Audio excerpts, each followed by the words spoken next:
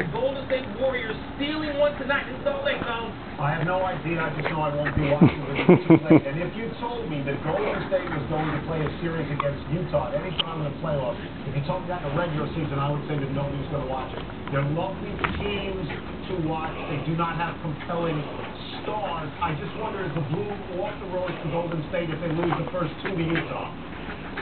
Boy, first two. You know what, Tony? I would think it would be off if they lose the first two, but I don't think they will. I mean, the Nets just stole one yesterday from Cleveland, and they only had 36 hours before playing game one on the road after winning a 6 game. I think Golden State can win one of the first two.